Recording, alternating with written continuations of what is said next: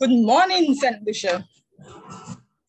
My name is Malika Amide, and I would like to welcome everyone listening to the sound of my voice, whatever platform you're listening on.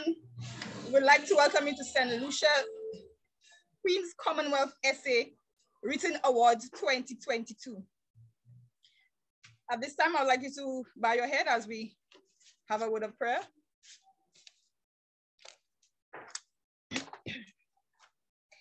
Heavenly Father, I want to thank you for bringing us all here today to witness greatness in the making. Thank you for blessing these participants in being brave enough to showcase their talent and give them the strength and the heart to encourage others to follow in their footsteps. Bless everyone here on this call and those who are on their way. Thank you, in Jesus' name we pray, amen.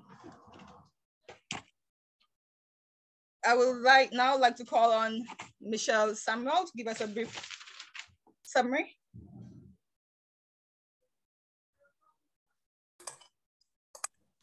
Thank you very much, Malika, and good morning to each and every one of you.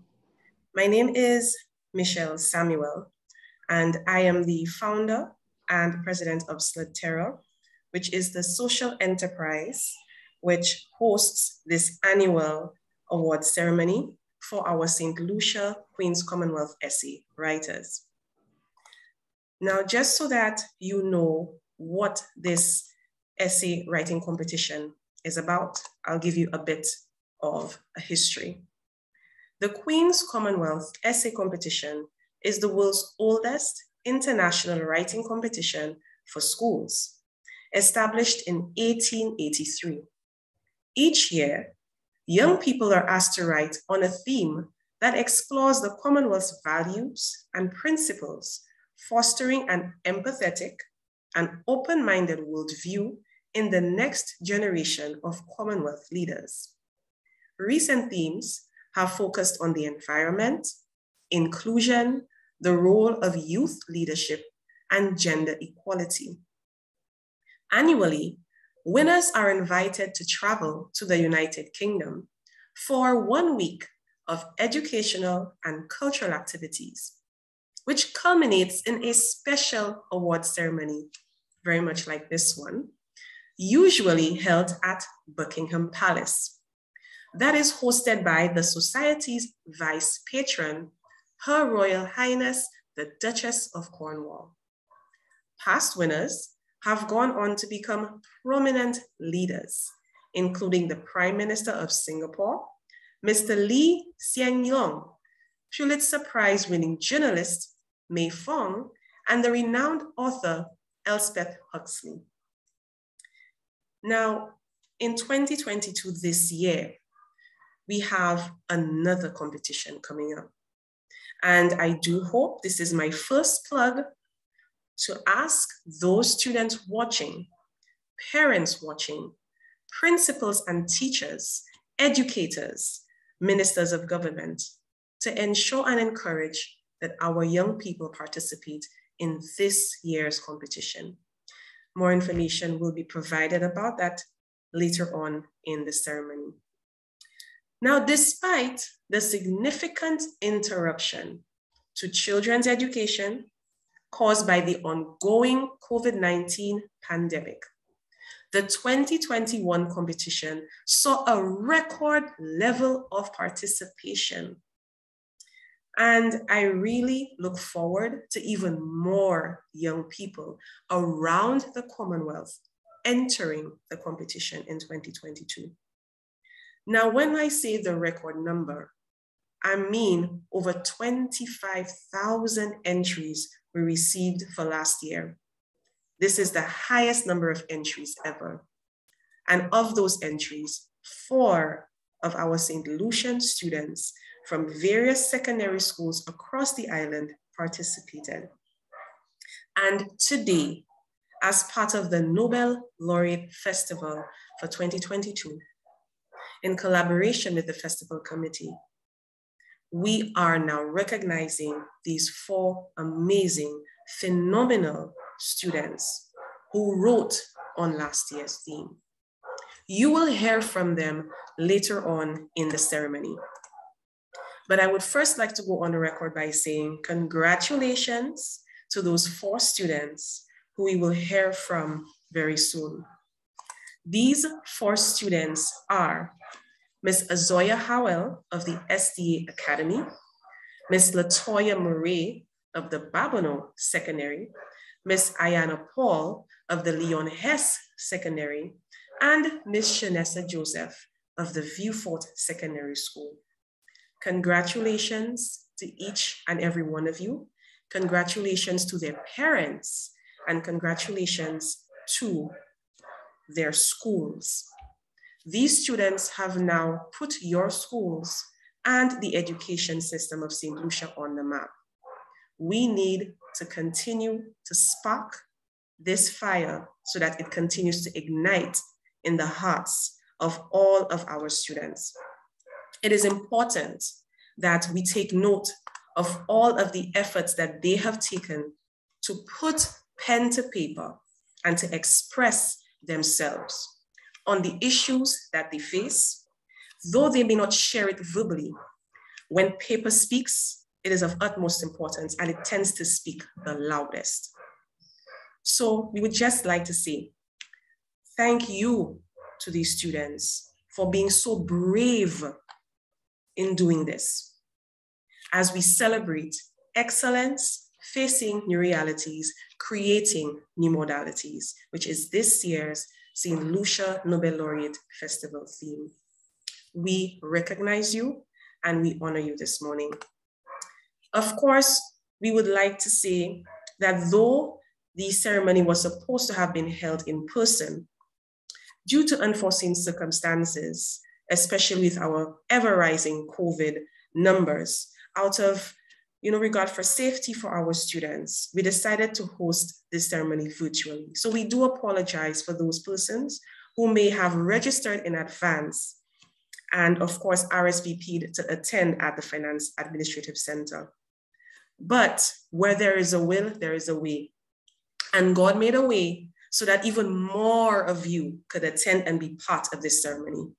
So this virtual platform really allows us to have even more of the public to see, to listen, and to learn what this ceremony is all about. This is the 4th year that we are hosting this award ceremony for our students by SLUDTERA. And we are so very grateful to the government of St. Lucia for their support in this initiative. We encourage them to continue to support us as we recognize our young writers every single year. We have a theme that we utilize when hosting this award ceremony. And this theme is a quest to find the next St. Lucian Nobel Laureate in literature. And we do believe that through this essay writing competition and others potentially, we may do just that. So enjoy the rest of the ceremony. Thank you so much for watching and for joining us this morning. And please listen as our students read their entries when that segment comes. Thank you very much.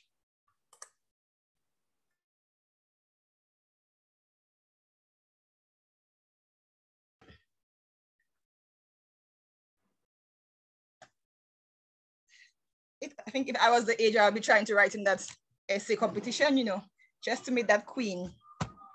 To meet the queen, sorry. Right now, I would like to call on Ms. Paulina Murray from Songtry, some brief remarks.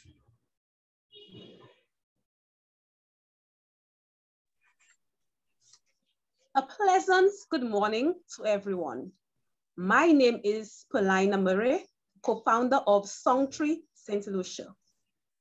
We at Songtry, an organization which helps champion young persons by giving them a voice in the arts, are pleased to collaborate with SLUDTERA on the occasion of the 4th annual St. Lucia Queen's Commonwealth Essay Awards during the St. Lucia Nobel Laureate Festival, which is being held under the theme, Celebrating Excellence, Facing New Realities, Creating New Modalities. Young writers, we celebrate your excellence, your contributions to our new realities, and the modalities that you embody. We applaud and thank SLUDTERA for the interest in our young people, as their quest for finding a knowledge-derived world is found within your contributions to literature. Young people, Azora, Ayana, Latoya, Shanessa, the power lies within you to make your dreams a reality. And I implore you to fly under the wings of Sir Derek and of course Sir Arthur, so you can soar higher and find ultimate fulfillment. We celebrate you today. We want to celebrate your continuous contributions as you face new realities. We want you to use the Black genius, that Black powers, to help champion you so that the light you emit remains sparkly and the new modalities you create will be a pillar of a lifetime. I thank you and congratulations to you students. Soar with the eagles. Thank you.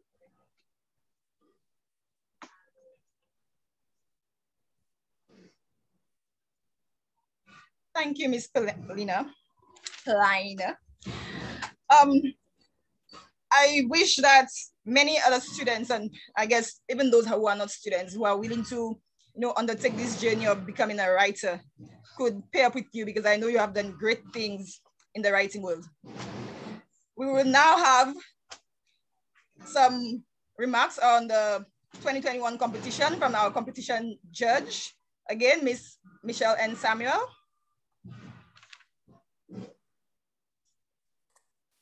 Thank you very much, Malika. So, as you know, the 2021 competition, as I stated, saw record-breaking numbers in terms of entries. But we need to know what exactly were these students writing about? What was the theme? What were the topics? What issues really sparked their interest so that even during this pandemic, even more students decided to speak out and put pen to paper? So in the 2021 theme was entitled Community in the Commonwealth. But what does this really mean? With the global spread of COVID-19, we've seen lives of many Commonwealth citizens affected. However, through adversity, societies came together and stories of growth, community, and hope continue to emerge. And there was nothing different about last year's competition. Now, there are usually two categories of the competition. There's the senior category, that is for persons who were born between 1st July 2022, 1st July and 30th June. So 1st July 2002, and 30th June 2007. So these were persons 14 to 18 years of age. That is the senior category.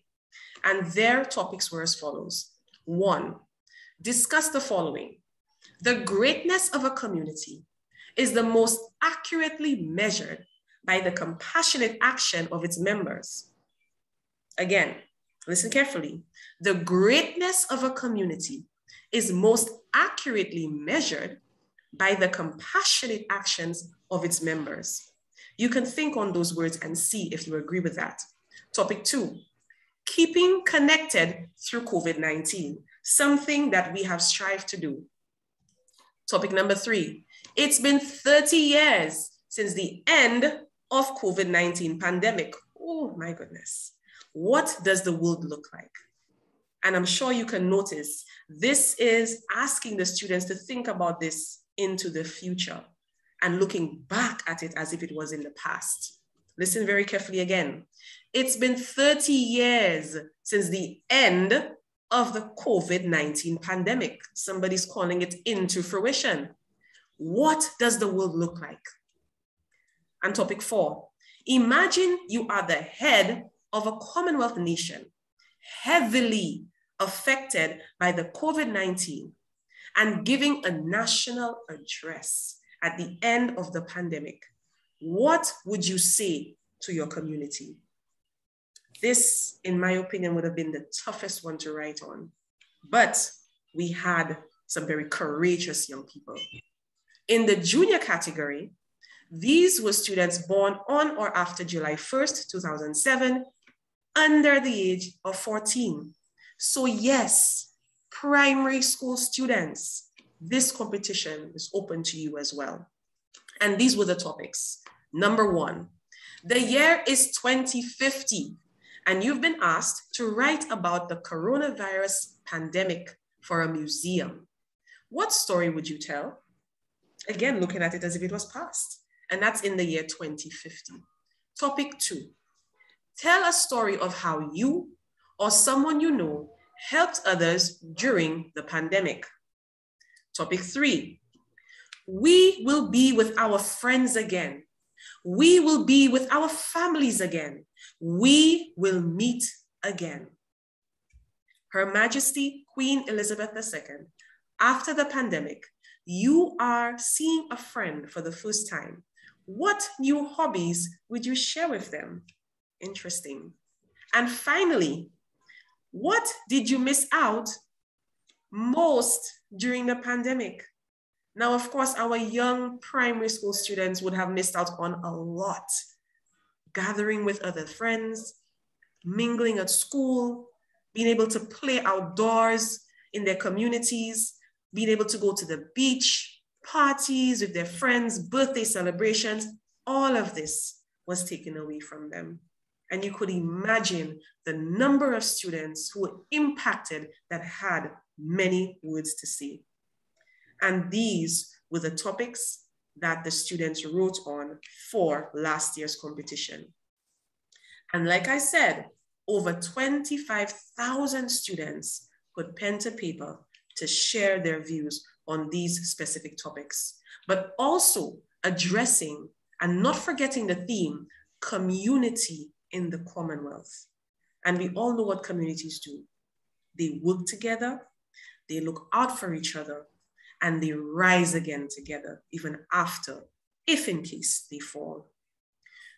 Now, the winners in terms of the senior and junior categories were chosen as overall gold winner and runner-up. So there were 4 winners in each category. Those winners would have been brought to London for 1 week for educational and cultural events, culminating in a special award ceremony. A number of gold, silver, and bronze awards were distributed, as well as participating awards for everyone who participated in last year's competition.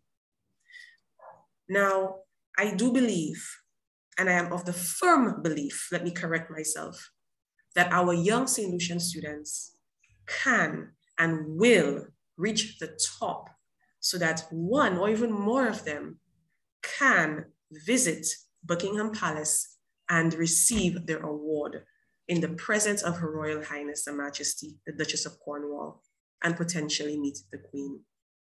I do believe it is possible. So, students, Janessa, Ayana, Latoya, Azoya, and all of those watching right now, I have every confidence in you that you can do it. I am so proud of you that you took part this year. Don't give up. Keep trying. Keep writing. Even though the goal is not to win or may not be to win, your goal is to ensure that your voice and your words are heard by the masses. So once again, congratulations to the 4 of you. And I cannot wait to see what you produce for this year's competition. Thank you.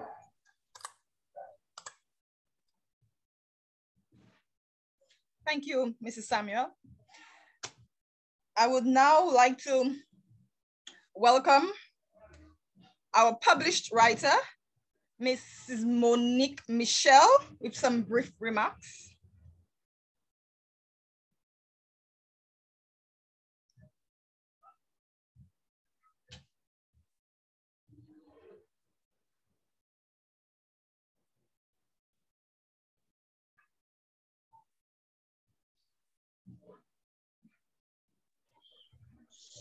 Hello, good morning, I must say. Happy New Year to everyone who's on at the moment. And I just want you guys to relax. And for the students who will be participating, I just want you guys to be yourself. It's not about big words. It's about the impact that you're about to have on the judges. And it's about how you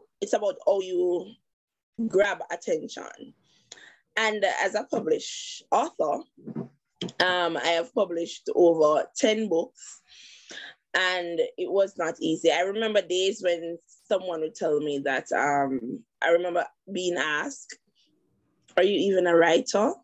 And I remember having this damn spirit, like, why would you even ask me that, knowing that this is something that I love to do?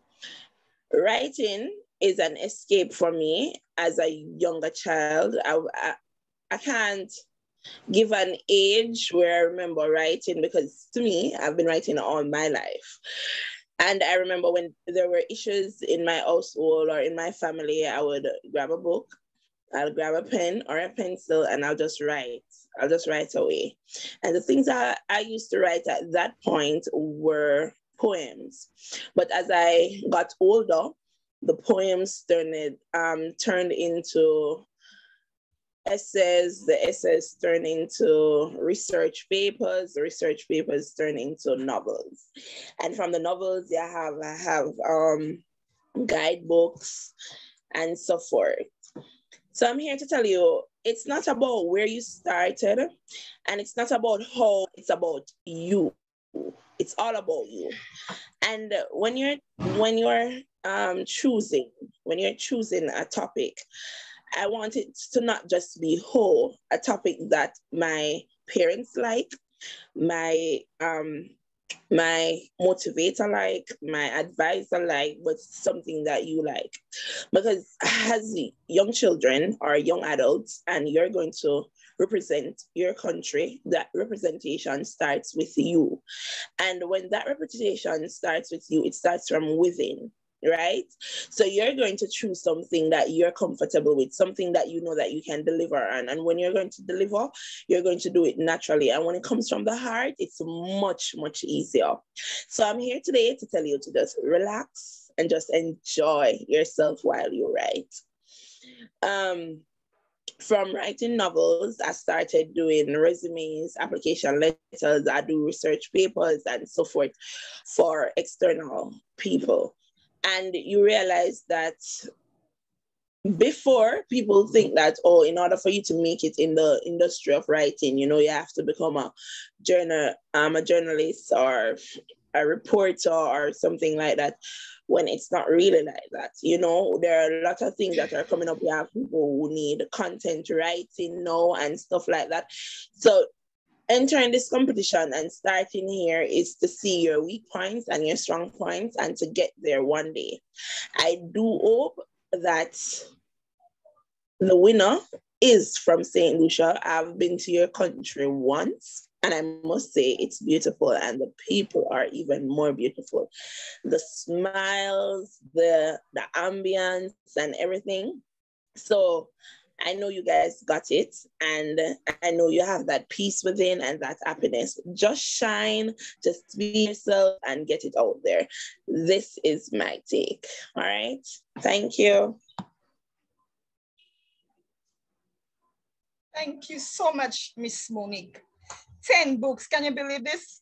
I wouldn't think I would have the heart to even publish those inner thoughts of mine, or, like she said, when hard times struck at home, that her passion became writing and being able to put her thoughts to paper.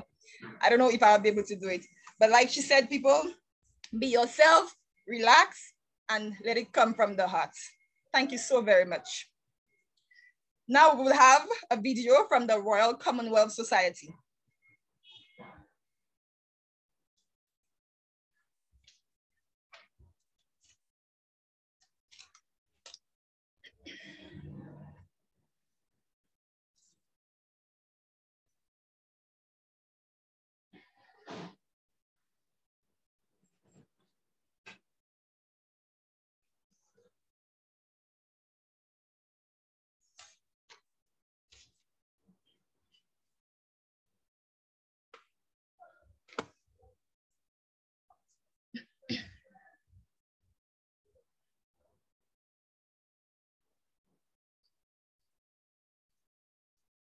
We're not hearing it.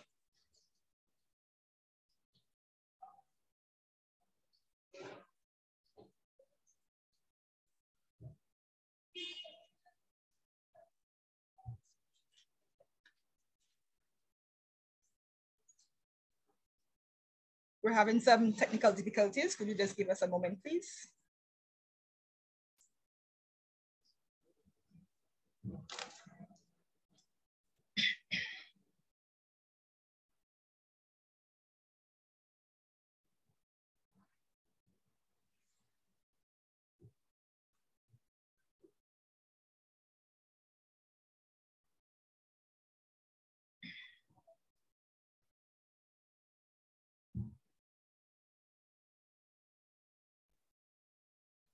In a century, this competition has positively affected so many people across the Commonwealth. Let's hear from some of them now. Hey, I'm Mei Fong, and I was one of the previous winners of the competition. Now, winning a prize really did change my life. I was born in Malaysia, and I was the 5th girl, and my father was a very traditional man who didn't believe in educating women too much.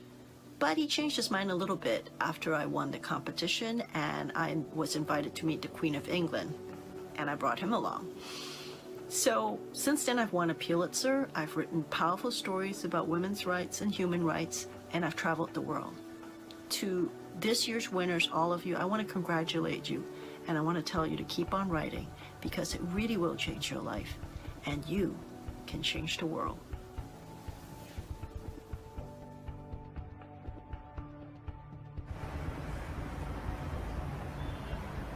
Hello, I'm Hiya Chaudhary from India, and I was the 2017 Senior Runner-Up for the Queen's Commonwealth Essay Writing Competition. This competition changed my life in ways I earlier didn't imagine possible.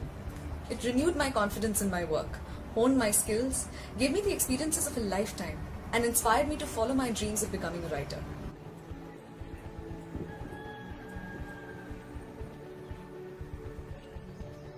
I'm Jody from SVG and a supporter of the competition. It has been amazing to motivate Vincentian youths to develop their writing skills and support their creativity. My island's performance has grown from strength to strength to where it's fulfilling to know that one of this year's gold finalist awardees is from St. Vincent and the Grenadines. Thank you for allowing talented young people to use literacy as an empowering tool to become global citizens. Hello everyone, my name is Kenneth Jamra and I'm from Ghana. I am a Queen's Commonwealth Essay Competition representative for Ghana. Over the years, I have promoted the essay competition, especially in rural communities in Ghana. This motivation came from the fact that as an educator, I have realized that many students in rural communities have creative abilities. They have the potential to contribute to our world, but they were not exposed to a wonderful platform or opportunity like the essay competition. Through the essay competition, these young people have been able to express their creativity. They have been able to share some wonderful solutions that we can all incorporate in making our world a better place. So I'd like to ask each of you, what did you enjoy about the writing process? What I love about writing is how free it is. Like, there's no right way or wrong way to do it. And it's just such a creative way for anybody to be able to express themselves without having to follow like a format or use a certain style. It's just really free for everybody to be able to write however they want, whatever they want, to express their like personal opinions and feelings on certain topics that they might not be able to express any other way. And that's what I really like about writing. Cassandra, you know what was absolutely brilliant about your writing? I felt like I already knew you before I even met you. I could hear your voice, your character. It was jumping off the page. It was like, I'm demanding to be heard. I need to be heard. I could feel the power in your words. They felt so strong and authentic. And that is really, really formidable. And so well done you. You are actually, your piece is really saying what I think is the power of writing. And so well done you. Thank you.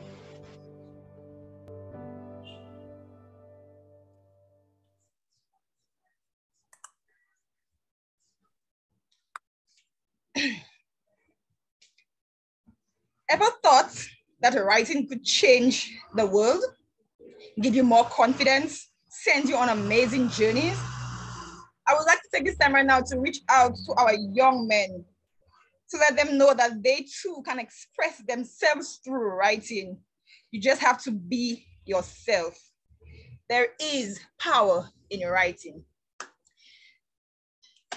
Right now, we would like to welcome our participants once again, and we're gonna take this time right now to listen to their reading entries.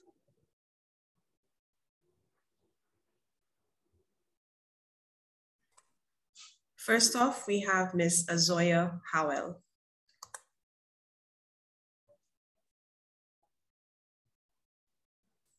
Good morning. I am Azoya Howell of the St. Lucia Seventh-day Adventist Academy. I am a Form 4 student, and the topic which I wrote on was the national address after COVID. When we heard of that mysterious virus killing many in Asia, we thought nothing of it. We sort of played no mind. As the stories developed, there was a little bit of concern, but still not enough. The virus quickly spread to neighboring continents until it arrived here, our sweet and small St. Lucia. Ladies and gentlemen of my beloved St. Lucia, I am more than elated. The happiness that I am experiencing at this moment is inexplicable. It is over. The pain and despair, the panic and confusion is all over. The coronavirus, gone. The first case caught us all by surprise. It seemed that the virus would never get here, and somehow it did. But we were not of much concern because it was just a foreigner who came and went straight into quarantine. Nothing major, right? Most of us continued with our don't care attitudes and lived carelessly, not putting any protocols into practice. Although advised, no protocols were established at parties, weddings, or other social events. Nothing bad could happen, could it? The second case came along and there still wasn't enough concern. But it was that third case that drew out some fear. Schools were closed, businesses began making schedules and protocols were being upheld. The cases grew slowly, but very steadily. Things began getting more and more serious. Then our biggest fear became a reality. Community spread. Cases began to rise more rapidly through the communities, demanding a lockdown. The pronouncement of this lockdown caused much pandemonium outside supermarkets and wholesale retailers. Everybody wanted to get all the essentials for their households to last the duration of the lockdown. Things got so bad that items had to be rationed in order for everyone to be able to buy. As cases grew more and more, a state of emergency was implemented along with curfews of different times. These curfews, like the lockdown, were not adhered to by every single citizen, and cases continued to rise even more rapidly. More and more curfews were implemented in an attempt to keep the cases under control. During all of this chaos, jobs were lost and businesses were closed. Our economy was greatly affected. A lot of employers didn't know where they would get the money to give out paychecks, nor did employees know when or if they would receive. Both the private and public sectors were compromised by this pandemic. Mental health of students depleted. Stress levels of parents rose as they tried teaching their children at home. We all tried to keep our heads above water as we waited and prayed this pandemic out. But it is finally over. We are now COVID-free and it is time for us to bounce back. It is time for us to get back on our feet and don't ever let the force of gravity help us down. My administration and I will be with you every step of the way. But we should all remember to be our brothers and sisters keepers. Always give a helping hand and never be afraid to ask for one.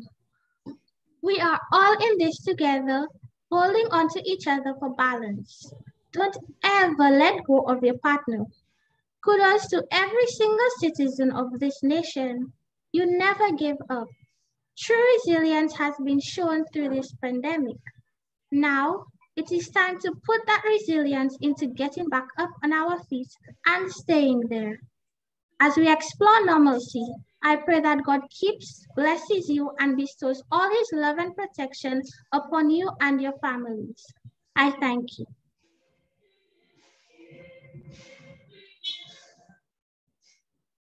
Thank you so much for that, Miss Howell. I was so wowed. I didn't even realize she was done. I wanted to hear much more.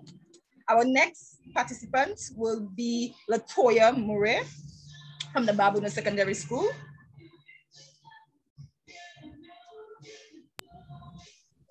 Good morning. I'm Latoya Murray, and I'm a Form 3 student of the Babuna Secondary School. My entry is entitled, "It has been 30 years since the end of the COVID-19 pandemic. What does the world look like?" Greetings to all citizens of the earth. I am Ukohola Gwen, former secretary of the World Health Organization, WHO. My reminiscence began in a wonderful world where everyone had freedom of movement and people were not restricted from each other. After all, we are social beings. I was sitting at my desk preparing for a meeting when messengers stated that a new virus had hit the world. I did not think of it as anything serious as I was asked to release the statement to the world on January 12, 2020, that a novel coronavirus was the cause of a respiratory illness in a cluster of people in Wuhan City, Hubei Province, China, who had initially come to the attention of the WHO on 31st December 2019. This cluster was initially linked to the Humana seafood wholesale market in Wuhan City. However, some of those first cases with laboratory confirmed results had no link to the market, and the source of the epidemic is unknown. COVID-19 is said to be the name of the pneumonia-like disease that is causing a devastating global pandemic.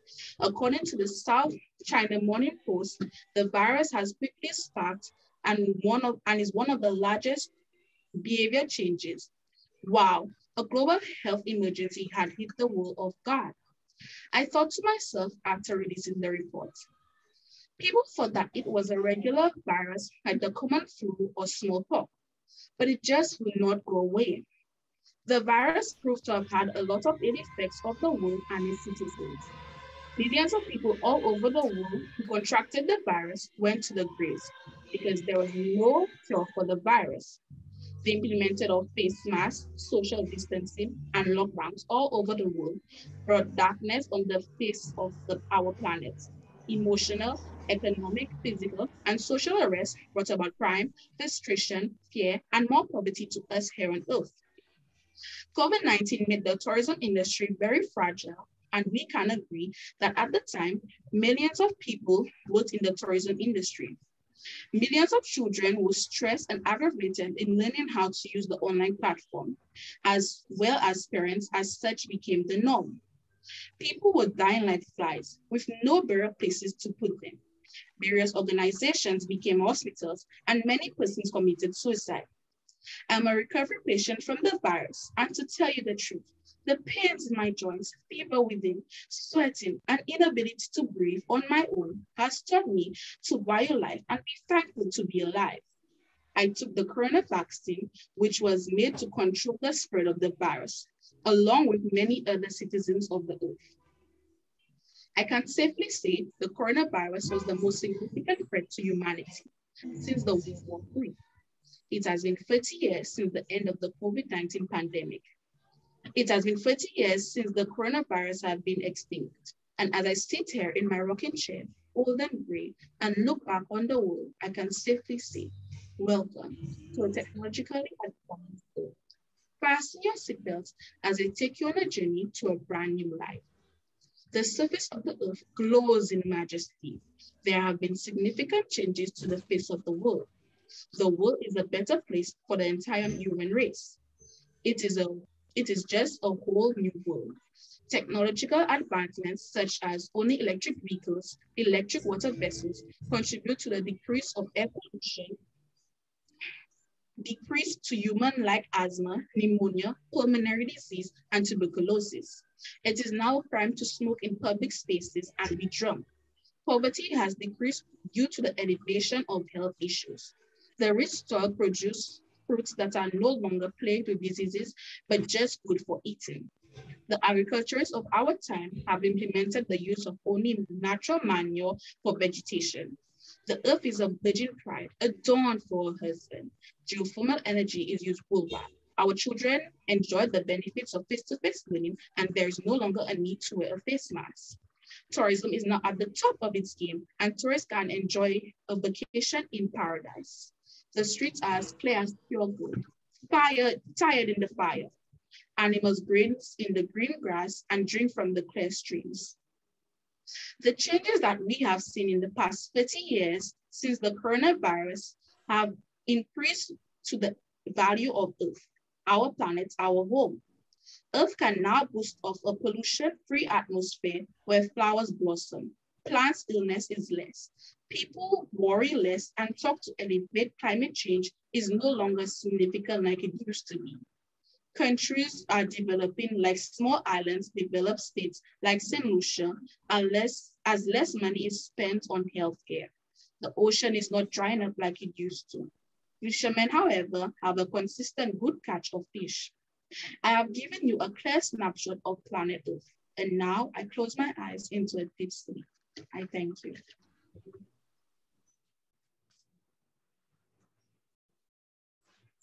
Thank you so much for that. Can we just fast forward to that vision of hers?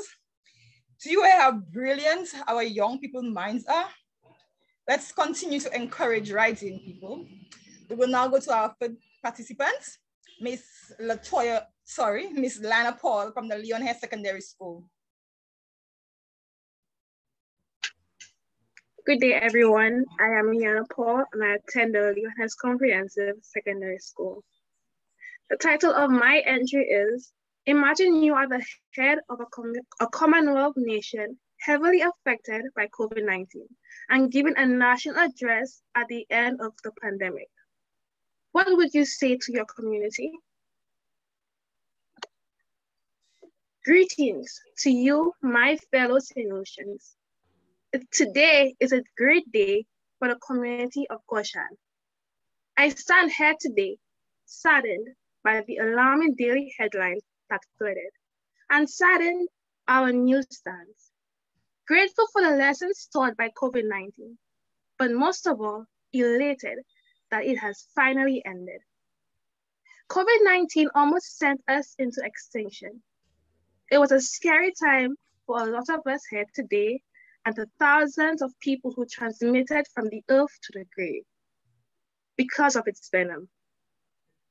Before I go any further, let me applaud you for the faith and believing that we could make it through this pandemic. But most of all, for being willing to adjust your lifestyles to suit this pandemic. I am sorry that nothing prepared us for this crisis that swept us away like autumn leaves. This was a dark time for all of us in some way, and I sympathize with those of you who lost loved ones or your jobs. I know that no amount of sympathy can bring your loved ones back, but let me assure you that this too shall pass. Your resilience said that we can make it through this pandemic, and we did it. It is over, my people. Now is the time for a rebirth, and I solicit your cooperation and willingness as we rebuild this nation and our community together. You see, as a leader, a father, a spouse, and a friend, this pandemic has affected me and you in many ways. But I thank God that He did not allow this pandemic to whoop us. Many precautions were taken during the last 6 years of our lives, like social distancing, wearing a mask, sanitizing of the hands, and of course, the curfews have restricted you so much. I thank you, the healthcare workers, frontliners, teachers, government ministers, the policemen, firemen, and everyone for your service during these dark times. I thank you for your patience, courage, and understanding. This pandemic has ended, and there is a great calling for our community, our nation. COVID-19 had a lot of ill effects on us as people. It dried up our economy, putting big holes in our tourism sector and diminished the working class. Our educational sector suffered as our children had to be kept home and be forced to adopt a new style of learning, far from the norm, which was a virtual learning.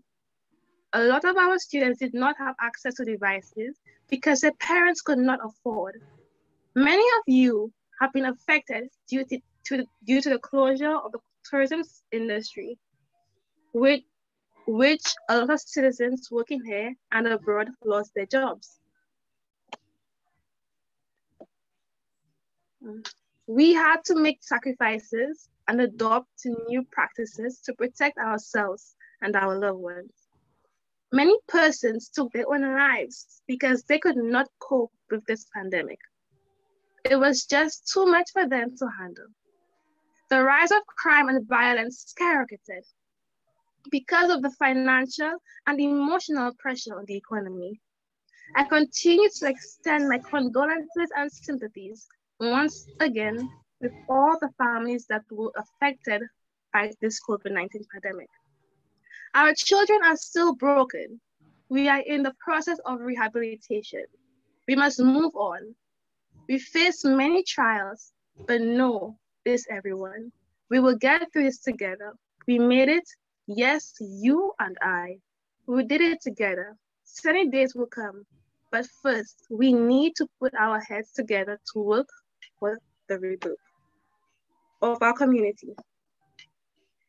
We need to keep our nation in prayers, work hard to heal the scars of COVID-19. And please, do your part faithfully as this new time has dawned on us. Yes, it is the end of the pandemic, but the beginning of our rebirth. We still have a long way to go as a community. I thank you again for your understanding, patience, and faithfulness to our community. I am working tirelessly to do whatever I can to help alleviate the problem you face. Let us join hand in hand to build a stronger community. I thank you again and God bless you. Wow. We are all waiting for this address. I know I am, are you? But one thing that I think COVID actually did is to get so many young writers out, and I think it did a good thing. Nonetheless, we wish it was gone.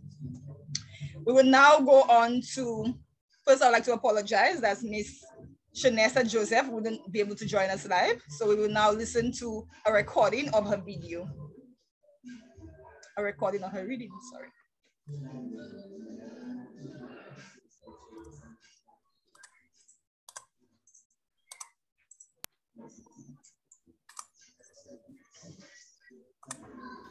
My name is Shanessa Joseph from the Viva Comprehensive Secondary School, and my piece is entitled 30 Years Ahead, Post-COVID Living.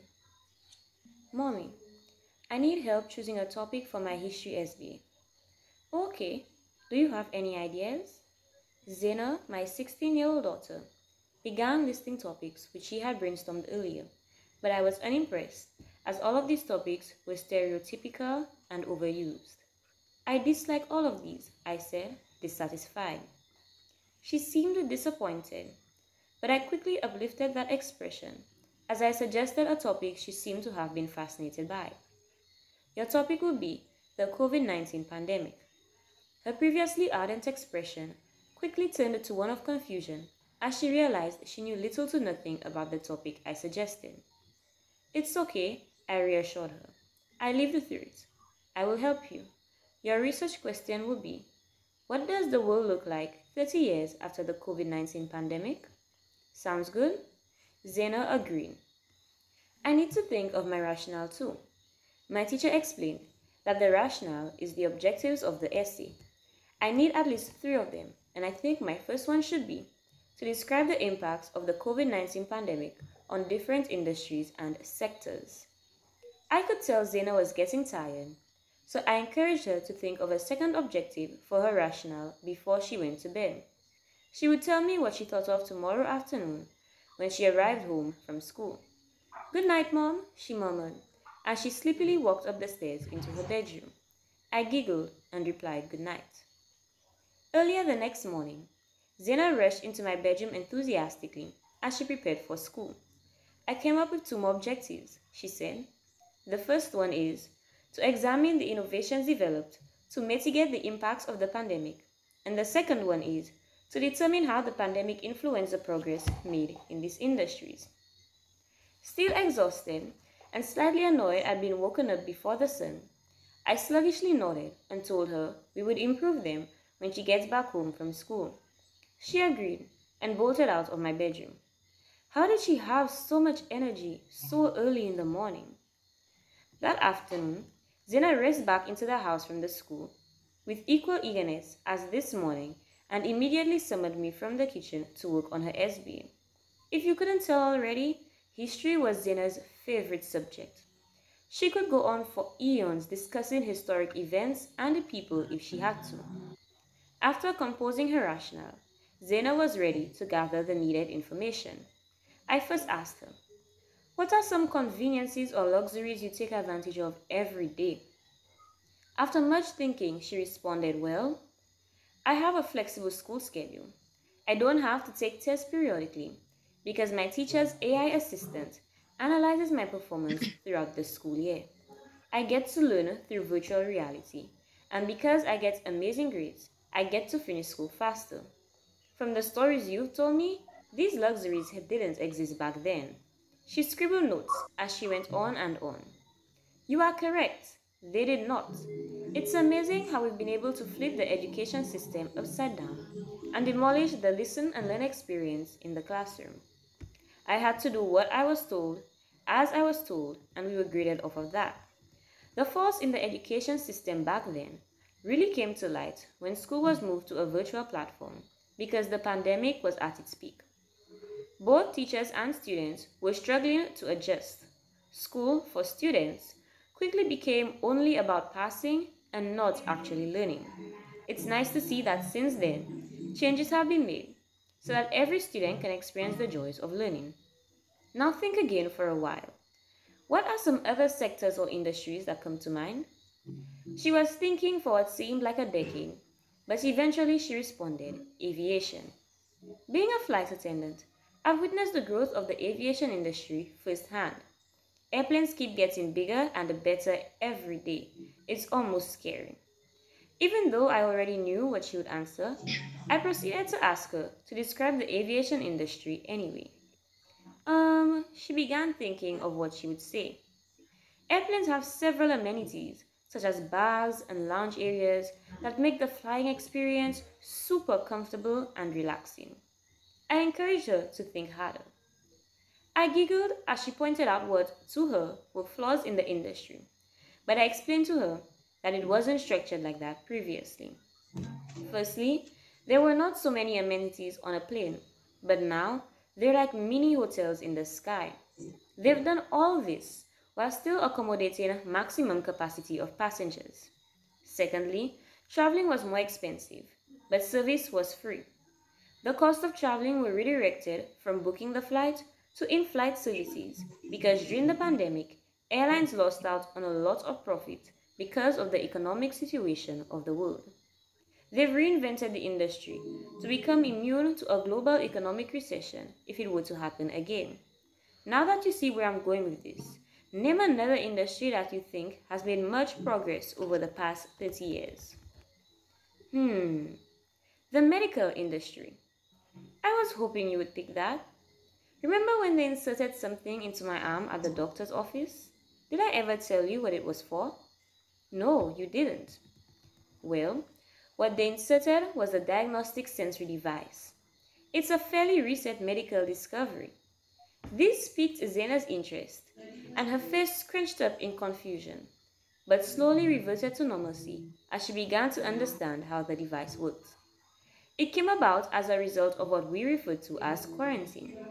During the pandemic, people who may have been exposed to the virus had to quarantine for a period of time before getting tested.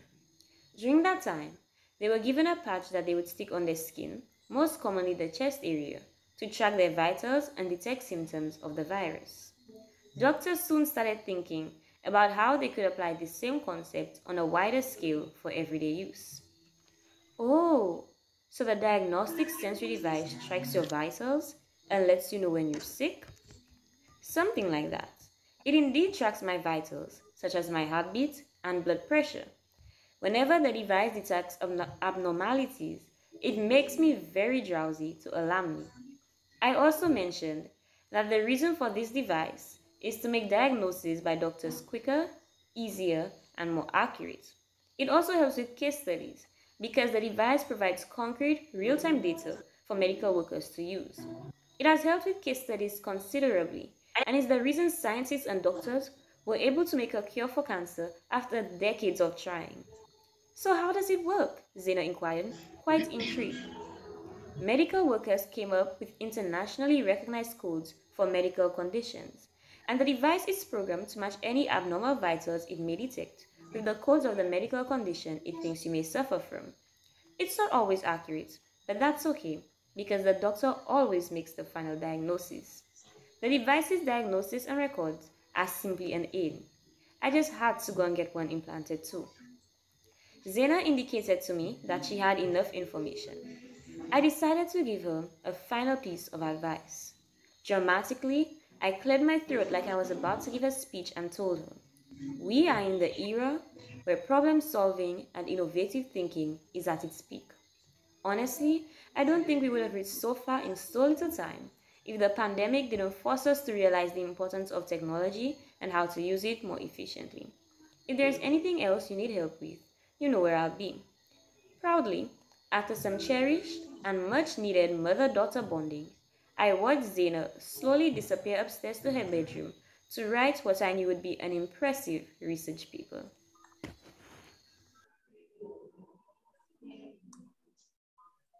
Wow, and I'll keep saying it, wow. COVID is definitely one for the history books. The way she drew us into her storytelling using mother and daughter scenarios, that's quite a different tone. I'm still wow. I want to be in those eras, those times of no more COVID. Okay, now I would like to say that the presentation of certificates and awards will be done at a later date with the students, because I think it would be best if we have them in person. I would love to meet those young ladies one-on-one. We will now have some brief remarks from Michelle and Samuel. Thank you very much, Mailika. And I will share your sentiments in saying, wow, all of our students really proved that when they speak truth, and sometimes they see things through a different lens that we as the adults cannot see and just refuse to see in some cases, using their imaginations to address these issues. Bravo to each and every one of you. This is me saying bravo to you. And I know that our listening and viewing audience is applauding you as well. Now, after you have heard these 4 students, it is only fair for me to say that they have really made me see that the written word is not dead. The written word is alive in our young people. They are writing, they are speaking, and they are expressing.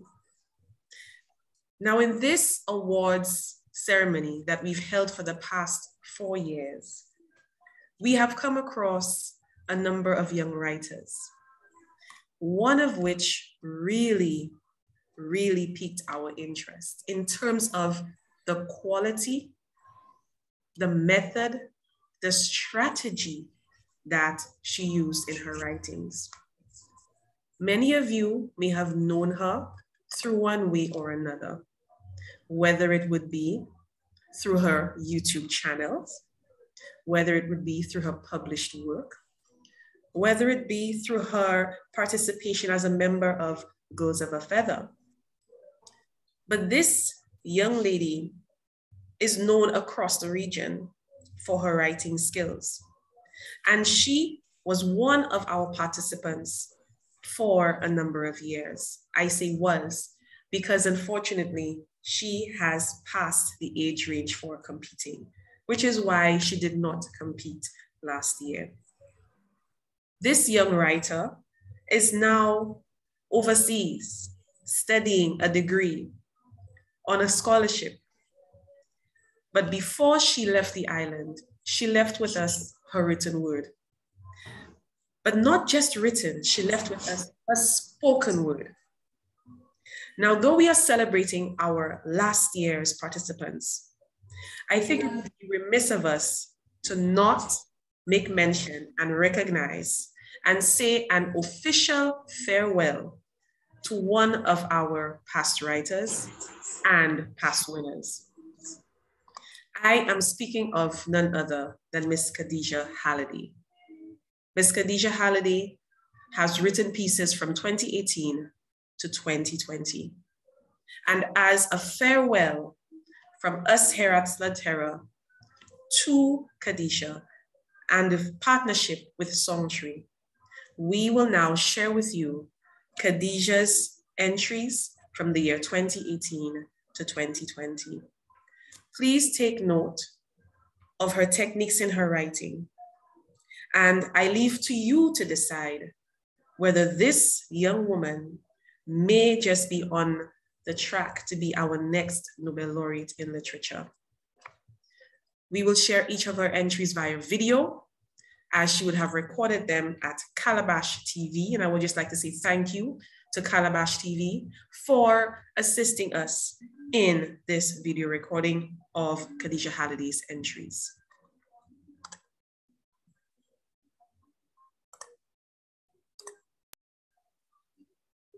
And now we commence with 2018's entry from Khadija Halliday.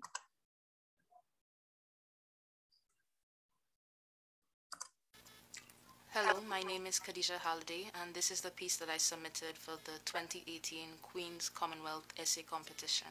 The title is The Road to a Safer Future. I believe that the road to a safer future is not paved with pretentious pronouncements. Neither is it laid by the passing of new laws, nor the skyscraping of highways of new leaders cemented in public pretenses.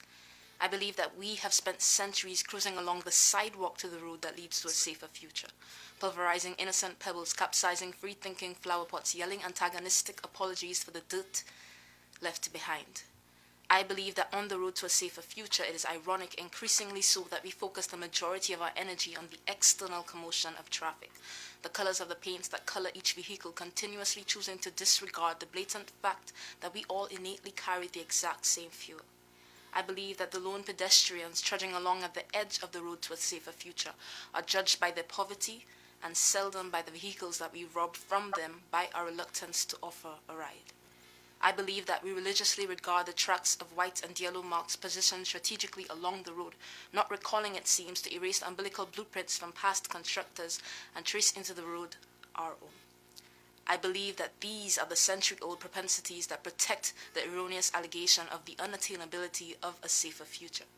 Evidently, it shows that the issue, in fact, is not inconsistency, but precisely its exact opposite, consistency, a repeated repetition of the exact same concession along the road. I believe with utmost conviction that the renovation of our routine-sensitive mindsets is the only avenue to gaining ground on the road to a safer future. Habitually, we address the carelessness of the drivers and seldom the stained windshields from which they look through.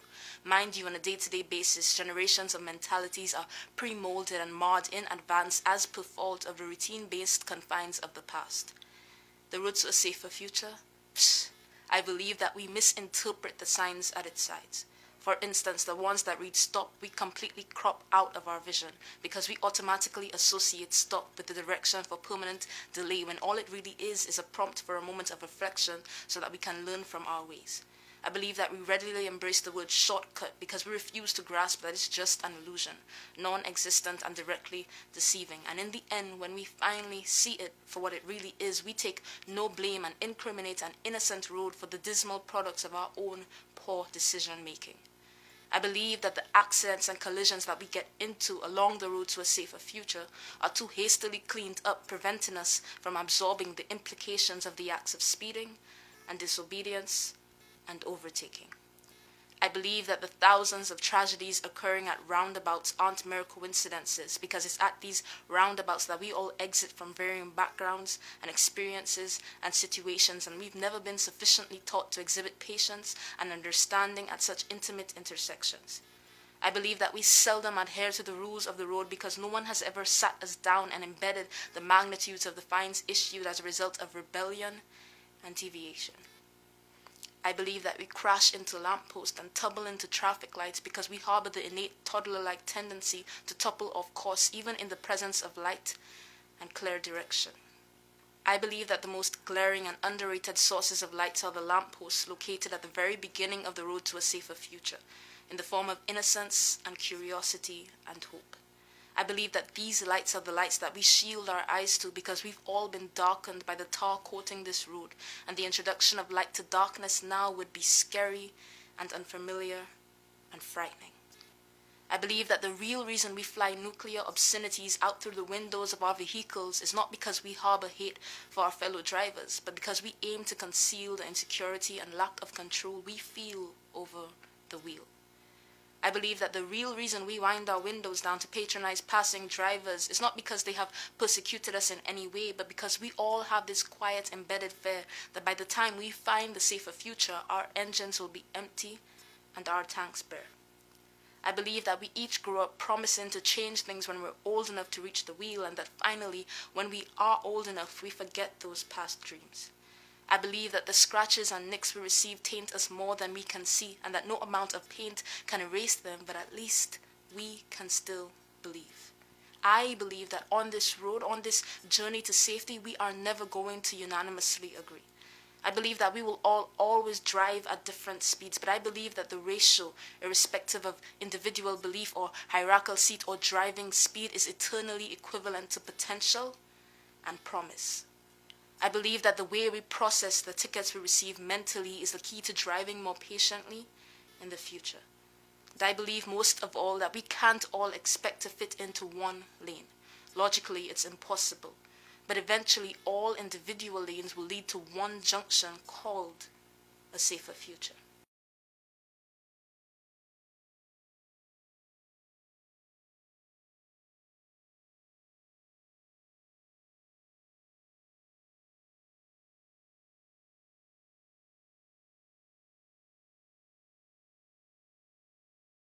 Hello, my name is Khadija Halliday and I attend Sir Arthur Lewis Community College. This piece that I am about to perform was the piece that I submitted to last year's 2019 Annual International Queen's Essay Commonwealth competition. The topic that I chose was Family, Community, Nation, Commonwealth. What are our opportunities for shared sustainable growth? The title of my piece is I Am Tiny, But I Am Hope. Hope, get down from there. I startle and look up at Mama for a bit. Merely grinning toothily, I decide to not listen. I continue in my attempts to climb the mountainous front desk, my hands making somewhat of a sticky mess on the walls of the desk as I do so. This most definitely isn't the first time that I am attempting to climb this front desk. We visit the hospital frequently. And yes, each time I giggle as the desk groans upon my arrival, but I don't think it really minds. The lady at the front desk sure doesn't. Neither does Mama. She stops me when she realizes that I'm about to hurt myself. Usually, that is. Sometimes when she's busy filling out piles of papers or talking to the lady at the front desk or arguing in hushed tones over the phone, I fall. But I'm learning. And all consequences have actions. That's what Mama says as she hurriedly, with a protective gentleness, dusts me off and blows a raspberry on my cheek. I don't mind the learning, even in those moments when salty rivulets are trickling down the rise of my cheeks. I am tiny, but I am big, and that's why I continue to climb. Hope Commonwealth. This, however, brings me to a halt. Commonwealth is my second name, but Mama only uses it when she needs me to listen. Mama doesn't wait for me to get down on my own. She swoops in and carries me away from whatever danger she believes I was in. The sudden whooshing movement tickles my insides and escapes in the happy form of bubbles of laughter. Mama looks down sternly at me, but her right side of her face too tickles with young laughter. That's enough learning for today, she decides, but not with any harshness. I am not upset. I understand that Mama wants the best for me, and that Mama has to protect me, and that Mama named me Hope first because that is what I am first to her. Hope. Miss Nation, the lady at the desk calls. Mama immediately looks up to her name and gifts the lady with a smile as we are given the indication to head on. Mama's soft smile probably seems soothing to the lady, but I feel the strain of it. Mama takes my sticky hand in hers, completely unbothered by the sticky mess I'm making. Together we walk. By now, my own 2 feet know the path by heart, but Mama never lets go of my hand. Mama never lets go. Mom, Mama greets quietly as we meet Grandma in the next waiting room. I can feel my face stretching to beam as Grandma opens her large, beckoning arms wide for me. I rush in eagerly, albeit clumsily, but she stabilizes me. Grandma stabilizes me. Despite having taken my first steps a few years ago, Grandma insists that I'm still learning to walk. Mama agrees with her. I want to as well, but I'm still understanding. Grandma hugs like a community. That's what Mama says. And Mama's smart, real smart. She has her own stethoscope, and it's real, not like the toy ones I have, I swear. But Mama says that none of her smartness matters. In fact, Mama says that sometimes she doesn't feel so smart, in less kind words when she's speaking to Grandma alone and things that I can't hear. It doesn't matter that she's Dr. Nation at her fancy meetings, the ones in which she dresses up in her fancy suits that she lets me wear sometimes for fun. Mama says that none of that matters. Her true safety net is her mom, and Grandma hugs like her community. So it makes sense to me. I love Mama, her smartness and her protecting me, but I also love and need what Mama got, Grandma, the warm, yummy feeling that her hugs give. I need that feeling. As we approach the familiar giant door, Grandma pauses for the tiniest bit before touching the doorknob. It's tiny, but I notice it. I'm tiny, but I notice things. Grandma looks at me and softens her face, teasingly sticking out her tongue at me. I giggle and stick my own out. But behind me, Mama's shallow breathing reminds me of what Grandma is trying to distract me from. They think they're protecting me. They don't want to expose me to the scary monsters of the world. I'm tiny, but I think. And I think that I need to meet the scary monsters now so that I can grow up understanding what I need to kill. I'm tiny, but I think. We enter, and we see her. Family. When I was even tinier than I am now, Mama had tried to explain the concept of a great-grandmother. Mama tried so hard to explain how she fit in the family. Hearing that word repeated so often, I called her just that, family.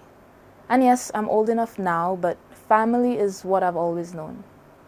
Mama and Grandma used to be amused by this, but now they too sometimes slip and call her family. I'm frightened as I gaze at her body, connected to the machines that I don't know any of the names to, and there's a lot. I look at Mama, but she turns away, realizing that I'm staring at the lone rivulet trickling down her face. I wish she wouldn't. I'm tiny, but I need to know. I look at Grandma. I need to know, I tried to tell her. I need to know the pain of all the generations that gave birth to me. She understands a bit more than Mama. She allows me to gaze at, her own rivulets of tears before she crumples and has to turn away. I'm tiny, but I'm beginning to understand. Looking back at the bed, I approach family. I stare at her barely there hands. I had never seen them with my eyes, but I know Grandma has albums. Family used to be big, not chubby like me, massive. Her hands are barely there now, and her body is still, but her hands are shaking. Her hands occasionally twitch as she attempts to stop the shaking. Her attempts are familiar. I'm tiny, but I too shake sometimes.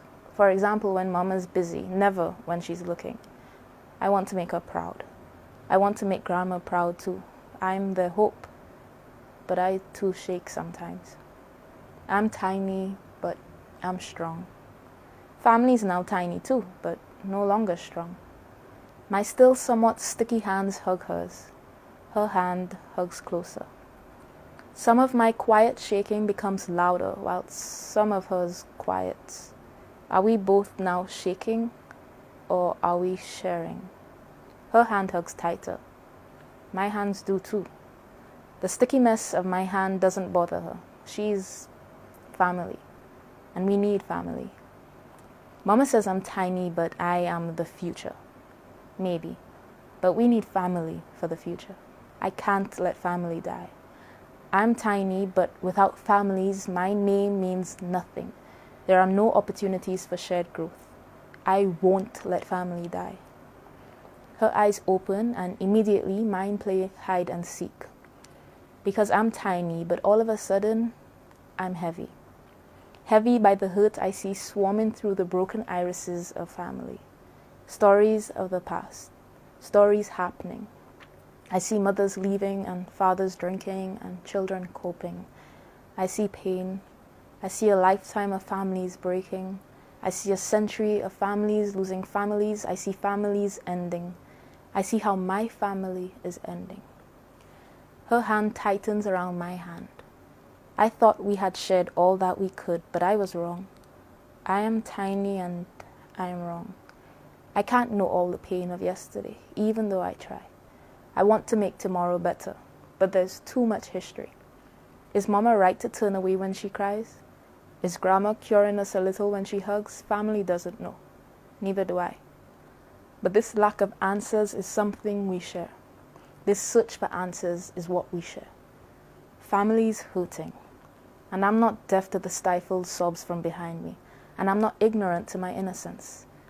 But though I'm tiny, I hurt. I gaze into family's eyes. Her broken irises are coming together again. They're reflecting something. They don't have their own light. They're borrowing a light. What are you reflecting, family? Hope, she whispers. This is all I think about as we leave. Mama holding tightly onto my hand as the lady at the desk says, "Have a good day, Miss Nation," and Grandma hugging me like a community. As we pass it, I look back at the tall but no longer formidable height of the counter. I know I'll be back. And now family knows it too. I will climb again. I'm tiny, but I'm hope. Mama smiles softly down at me, hearing me mumble my name sleepily. Hope, Commonwealth.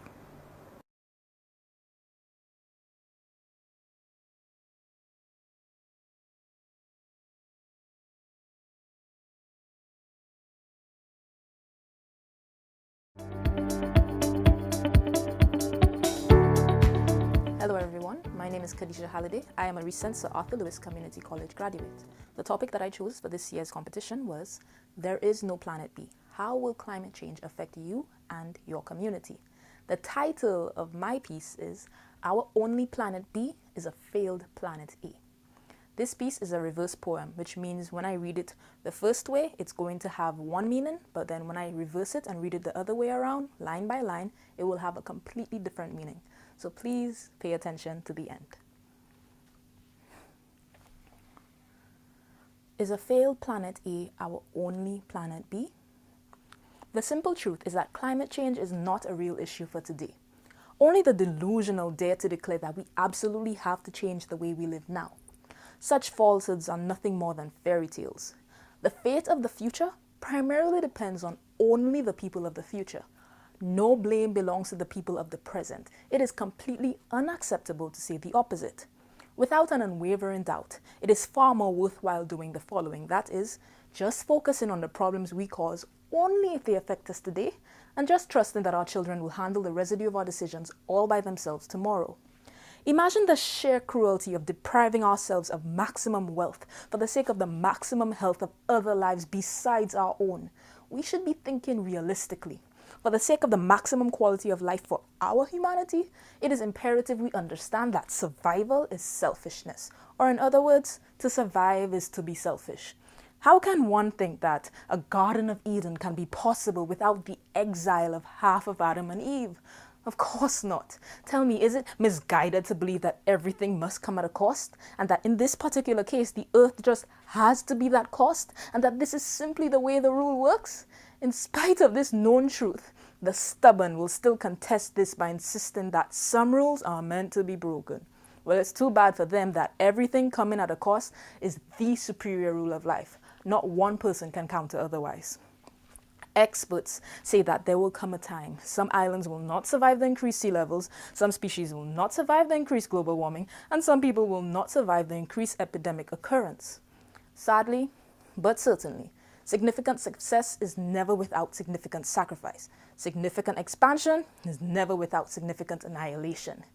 If you are not going to comprehend this and contemplate the bigger picture, it is just plain ignorant for you to insist that for absolutely no good reason, entire ecosystems and biomes and habitats are suffering without worthy cause, and without noble purpose, and without clear intention. How could anyone agree to such nonsense? Isn't our ideal standard of living the result of all this destruction? It is frustrating that there is still so much resistance to this obvious truth. Be part of the right revolution. We shouldn't fight for the animals like they are our equals, and fight for the trees like they won't grow back, and fight for the unborn like they are already born. Blind dreamers, not big dreamers, dare to believe wholeheartedly that preservation of the environment is preservation of all humanity. This is just naivety, not hope, but hopelessness. It is impractical to trust in our capacity for change. Too many of us keep miscalculating the trauma we ensue in the name of advancement, while severely understating our planet's ability to heal itself. We put too much unrealistic trust in our conscience and our morals and our humanity. We must never compromise maximum advancement for our race. We should not be in any kind of confusion about this. Why is there still so much ignorance? We need to forget about being sustainable and concede to the principle, survival of the fittest. It is mindless to say things like, to remember we are not the only human is to ensure that we stay human. Progress always trumps collateral, especially if collateral means the fate of people who don't yet exist. Undoubtedly, it is just absurd to believe that the term humanity incorporates everyone, including those who are not yet born. This is the simple truth. Now I shall read the poem the other way around, and it will have a completely different meaning.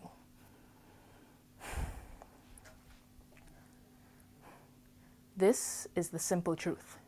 The term humanity incorporates everyone, including those who are not yet born. Undoubtedly, it is just absurd to believe that progress always trumps collateral, especially if collateral means the fate of people who don't yet exist. To remember we are not the only human is to ensure that we stay human. It is mindless to say things like, we need to forget about being sustainable and concede to the principle survival of the fittest. So much ignorance. Why is there so confusion about this? We should not be in any kind of race for maximum advancement. We must never compromise our conscience and our morals and our humanity. We put too much unrealistic trust in our planet's ability to just heal itself while severely understating the trauma we ensue in the name of advancement. Too many of us keep miscalculating our capacity for change. It is impractical to trust in hopelessness, but not hope. This is just naivety.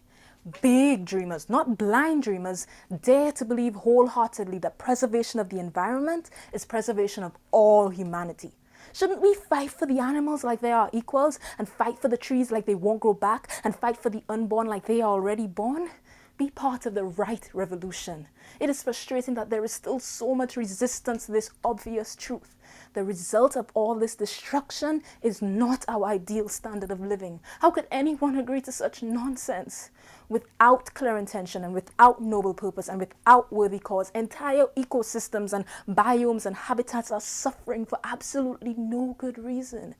If you are not going to comprehend this and contemplate the bigger picture, it is just plain ignorant for you to insist that significant success is never without significant sacrifice and that significant expansion is never without significant annihilation.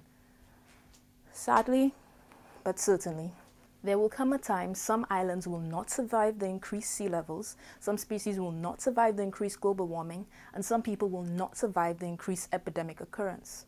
Experts say that everything coming at a cost is the superior rule of life. Not one person can counter otherwise. Well, it's too bad for them that some rules are meant to be broken.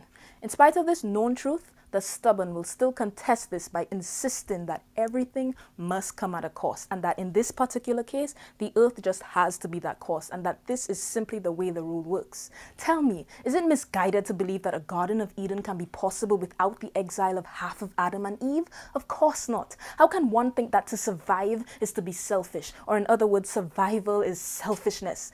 Thinking realistically, for the sake of the maximum quality of life for our humanity, it is imperative we understand that we should be depriving ourselves of maximum wealth for the sake of the maximum health of other lives besides our own. Imagine the sheer cruelty of just trusting that our children will handle the residue of our decisions all by themselves tomorrow, and just focusing on the problems we cause only if they affect us today. Without an unwavering doubt, it is far more worthwhile doing the following, that is, the opposite. It is completely unacceptable to say, no blame belongs to the people of the present, only the people of the future. Such falsehoods are nothing more than fairy tales. The fate of the future primarily depends on the way we live now. We absolutely have to change. Only the delusional dare to declare that climate change is not a real issue for today. The simple truth is that our only planet B is a failed planet A.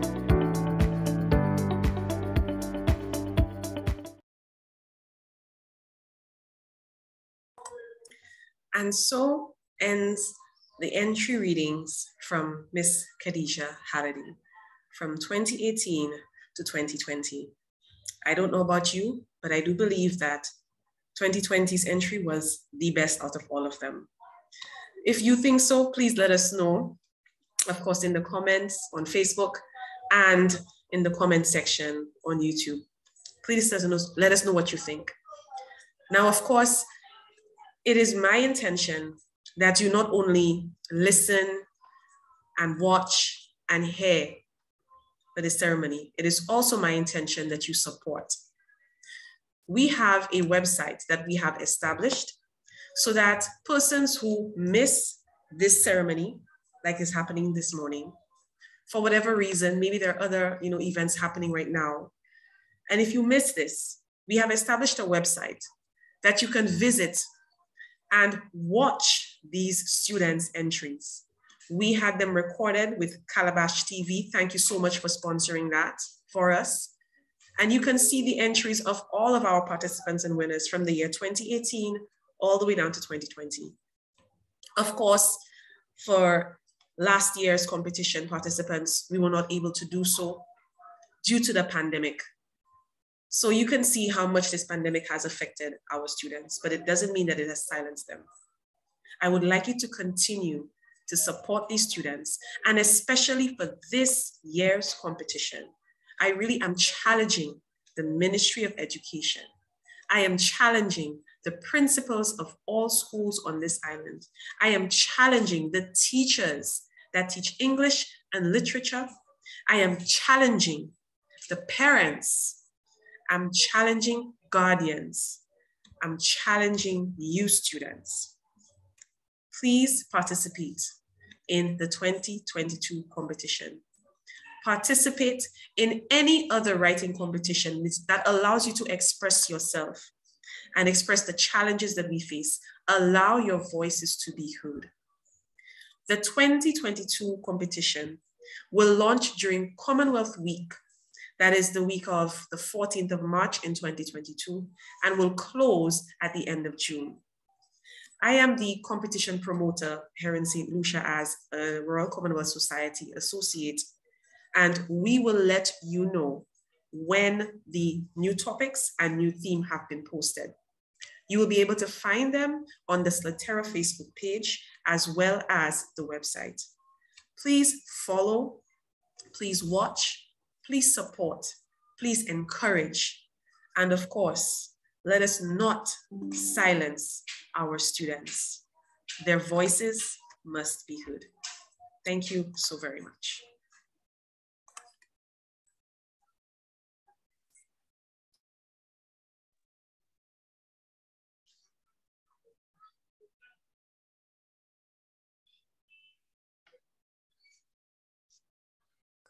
Malika, are you there?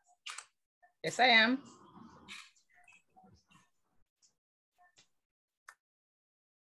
Hello?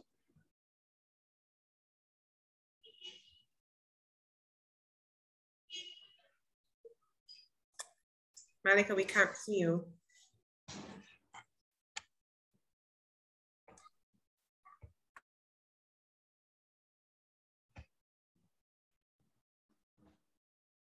Malika, we can't see you.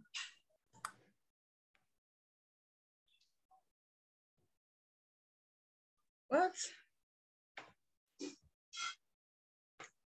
Can you hear me?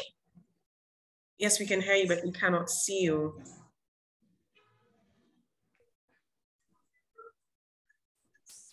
Why? Fail to start the video camera. Please select another video camera. What? When you have one video camera? Okay. So while my colleague is sorting out, while she's sorting out her issue, I will go ahead. So again, this was the 4th annual St. Lucia Queen's Commonwealth Essay Writers Awards for the year 2022. We are very happy and glad to have collaborated with the St. Lucia Nobel Laureate Festival Committee, especially on the theme for this year, which was celebrating excellence, facing new realities, creating new modalities. The festival is being held from the 10th to the 31st of January 2022. Of course, our event is just one of the many, many, many events on the calendar for the St. Lucia Nobel Laureate Committee. And I encourage each and every one of you St. Lucians to watch and of course follow all of the events that are taking place during this festival. Thank you so very much to our partner, Songtry, Ms. Paulina Marie. Thank you so very much to the government of St. Lucia.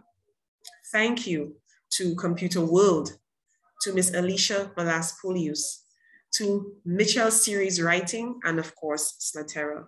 Thank you for allowing this to be possible. Thank you to the students for taking time out of their classwork, because they're school today, to attend this ceremony in order for you to be recognized and for persons to hear your readings. Thank you for joining.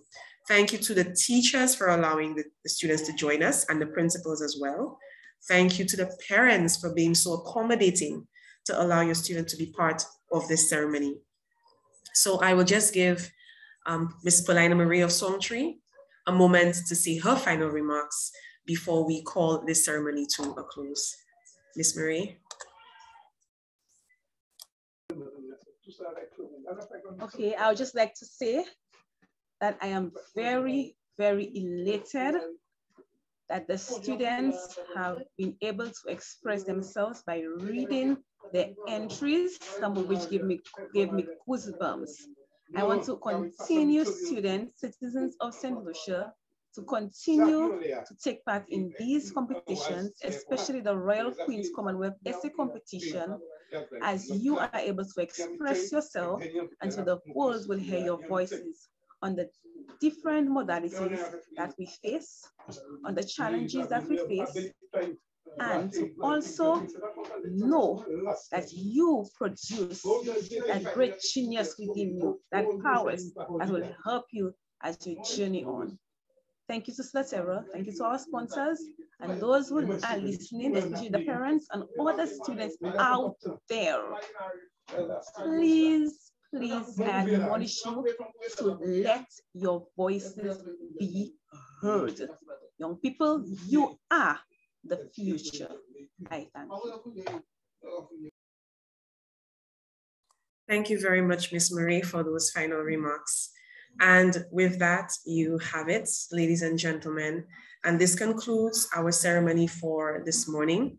Thank you so much for bearing patience with us, those of you who are watching via Facebook on the SLUDTERA social media page, as well as the St. Lucia Nobel Laureate Festival social media page, and those of you watching via YouTube channel on SLUDTERA. We ask that you please like and follow these pages for updates on other events happening during the festival. Also regarding the competition and the ceremony, we host a ceremony every year in January during the Nobel Laureate Festival of Activities. So next year, God willing, we will be having the 5th annual ceremony, and we're hoping to have a lot more participants in that ceremony. So again, I would just like to call out the names of our 2021 St. Lucia Queen's Commonwealth essay writers. When you see them, please give them a round of applause, and please, of course, encourage them to keep writing. I am speaking of Miss Azoya Howell of the SDA Academy, Miss Latoya Murray of the Babonneau Secondary School, Miss Ayana Paul of the Leon Hess Secondary School, and finally, but not least, Miss Shanessa Joseph of the Vieux-Fort Secondary School. Congratulations to all of you. Thank you once again for joining us. My name is Michelle Manuel. I am one of the competition judges for the competition, as well as the founder of SLUDTERA, the host of this ceremony. We would like to thank you for watching and enjoy the rest of the morning. Good day.